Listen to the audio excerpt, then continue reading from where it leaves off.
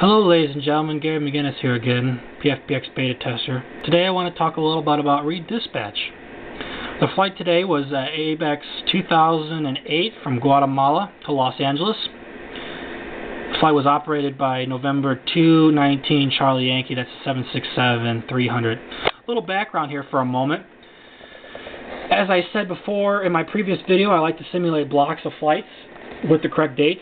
When I operated this flight about a month ago, I was in my ABEX air block. When I did the paperwork overview, I was in my Ryan International block.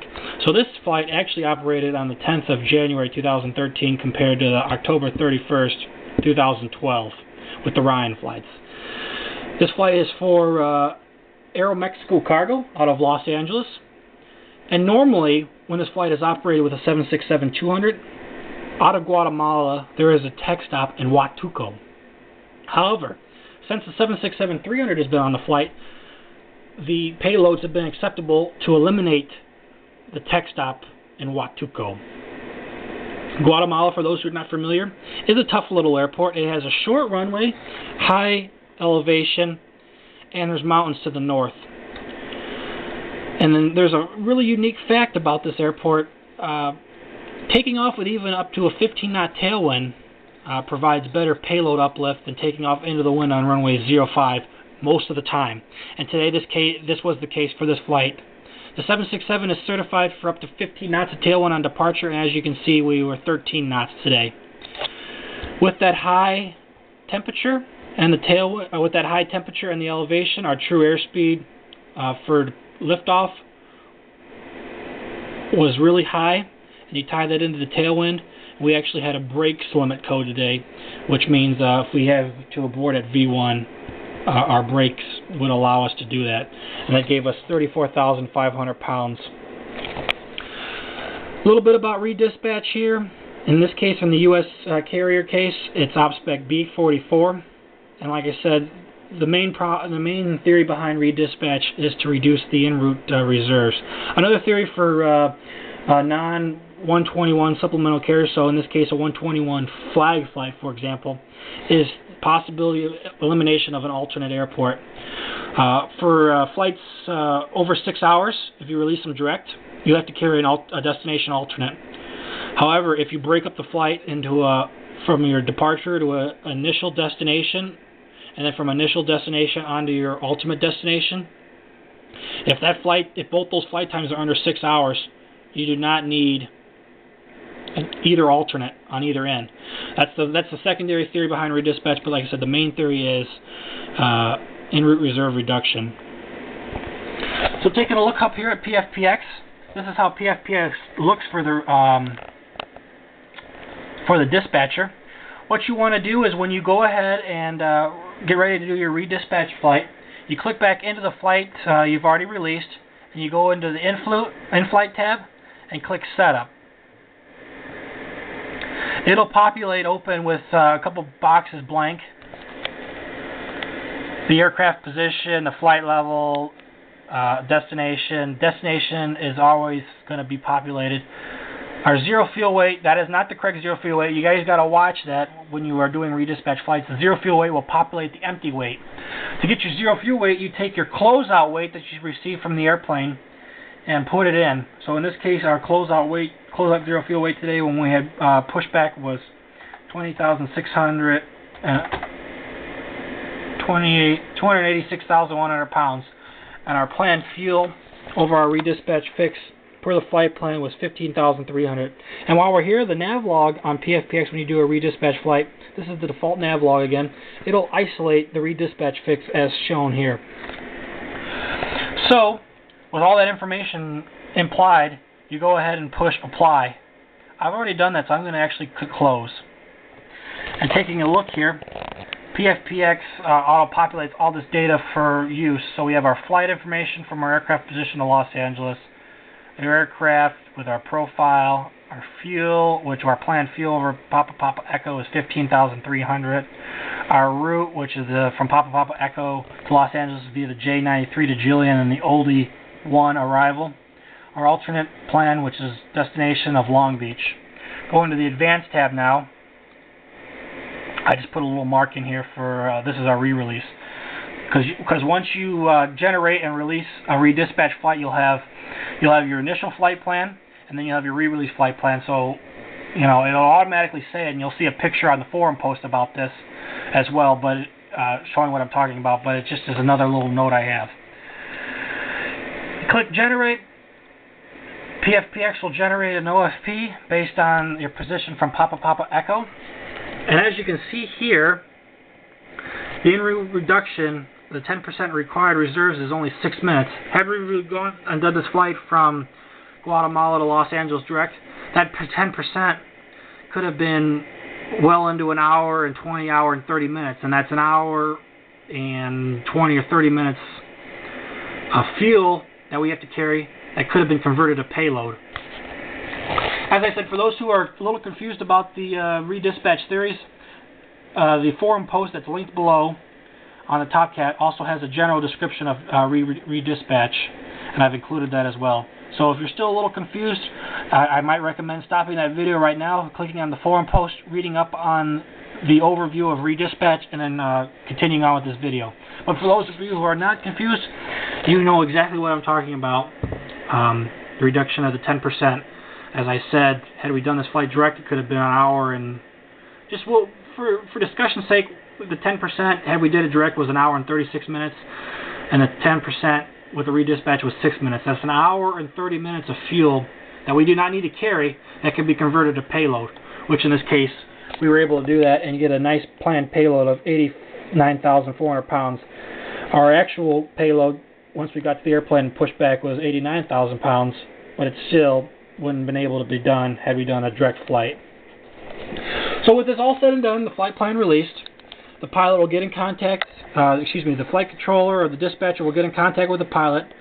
Usually it can be done via ACARS, SATCOM, or high-frequency radio via phone patch. In our company's case, we do not have ACARS on our aircraft. We have one 767-300 that has SATCOM, and the rest of them require phone patch with New York or Stockholm radio, and those are AirRing companies. Those are commercial telephone operators. And what they'll do is the crew, after departure, will get established with New York or Stockholm, say, hey, ABEX 2208 is monitoring. And they'll say, okay, ABEX 2208, we'll do a phone patch when we hear from your company. And then I'll go ahead and call up and say, hello, Stockholm, or hello, New York, this is ABEX Air Flight Control, trying to get in contact with ABEX 2208. They'll take a couple minutes and get in contact with the flight, and then they'll come back and say, ABEX Operations, we have ABEX 2208 on the line, confirm ready for phone patch. Once I say, yes, I'm ready for phone patch, they'll phone patch the crew via their high-frequency radio through a converter onto the telephone line so I can hear them over the telephone line, at which time we'll go ahead and exchange pleasantries, and I'll say, ABEX 2208, you're within 2 hours of redispatch fix. I have your redispatch message. Report ready to copy. They'll say, okay, we are ready to copy, and then the flight crew, after I read this information, we can follow along here. We'll write down this information. So in this case, I'm reading it off to the flight crew, and I'll say, ABEX 2208, you're released from Papa Papa Echo VOR to KLAX. Time en route from Papa Papa Echo to KLAX is 1 hour 4 minutes.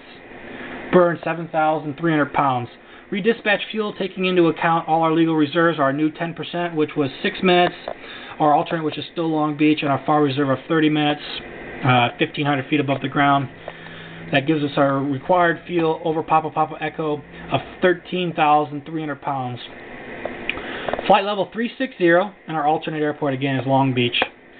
For the weather, you don't really usually will read out the actual weather. You'll just give it in terms of VFR, IFR, marginal VFR, low VFR, etc., etc. In this case, I gave the crew Los Angeles is VFR, Long Beach is VFR. They'll take a moment, pull up their planned fuel over Papa Papa Echo, compare it with the required fuel. In this case, the planned fuel was 17,000 pounds. Compare it with the required redispatch fuel. If the value is acceptable to them and it's obviously planned fuel is at or greater than the redispatch fuel, they'll go ahead and say, Estimated fuel on board over Papa Papa Echo, 17,000 pounds. Romeo Delta Alpha 0301. Romeo Delta Alpha stands for redispatch acceptable. When they say redispatch acceptable, I'll go ahead and give them my initials.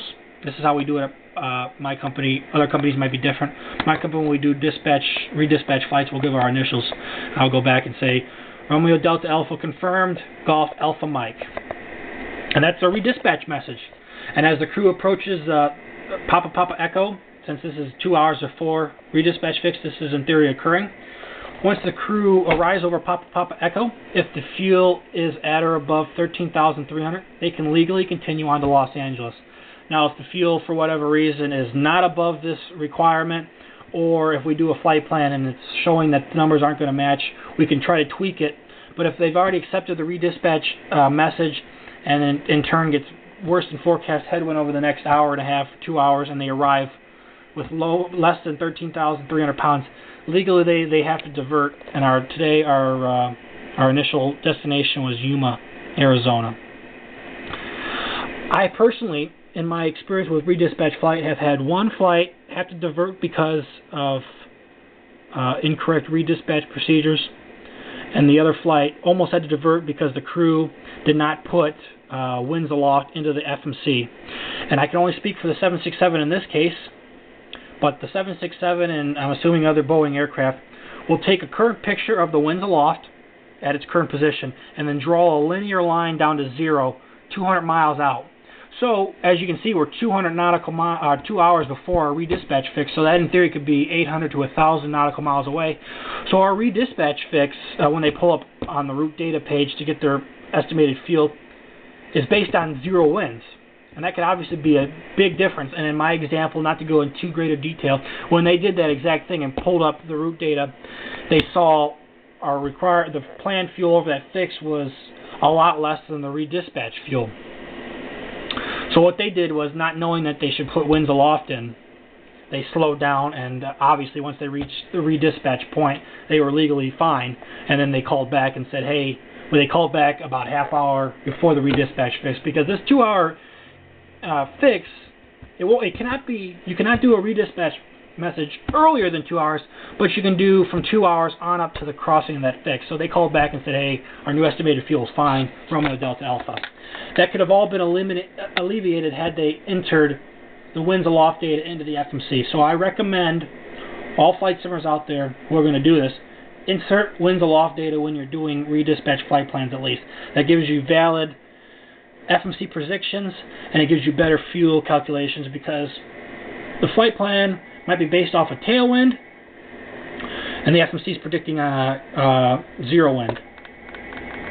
The other factor was the redispatch fuel somehow got screwed up because 2 dispatchers were working on the flight plan, and when they went and sent the redispatch message, they actually included a reroute that actually had not been administered, and the redispatch had been screwed up, so the aircraft diverted into its initial alternate.